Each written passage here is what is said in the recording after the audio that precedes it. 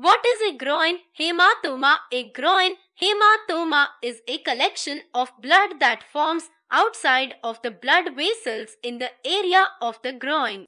Hematomas in the groin can be under a few layers of skin, or they might develop in the muscular tissue. This condition typically occurs when there has been damage to the wall of a blood vessel that caused blood to leak into the surrounding tissue. Groin hematomas vary in size from small bruises to large, swollen masses. Large hematomas of the groin occur when the damage to the blood vessel was severe enough to slow or prevent the blood from clotting. A hematoma also might be large if the trauma occurred in a vessel that contains more pressure, such as a major artery. The blood that forms a hematoma is irritating to the tissue around it, thus causing it to become inflamed. The inflammation typically causes redness, pain, and swelling in a localized area around the site of the trauma. The most common cause of a groin hematoma is trauma to the groin area. Traumas that might cause hematomas include falls, broken bones, gunshot wounds, and car accidents.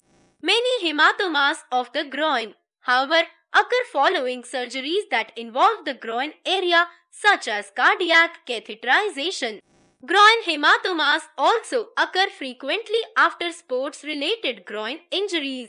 Finally, a hematoma might occur in the groin because of an aneurysm or a weakened area in a blood vessel's wall. The treatment for a groin hematoma typically consists of elevation, ice, rest, and compression. If the individual is experiencing pain, treatment might also include an over-the-counter pain medication such as ibuprofen or acetaminophen. The type of pain medication prescribed depends on the circumstances of the patient.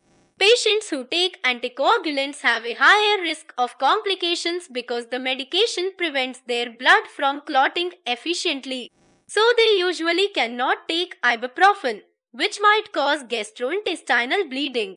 On the other hand, patients who have liver disease cannot take acetaminophen because of the risk that it poses to the liver. Most groin hematomas repair themselves with proper medical treatment. Nonetheless, sometimes an individual might acquire an infection at the site of the injury. The hematoma retains no supply of fresh blood and antibodies, so bacteria might colonize in the area. An infected groin hematoma typically is treated with antibiotics.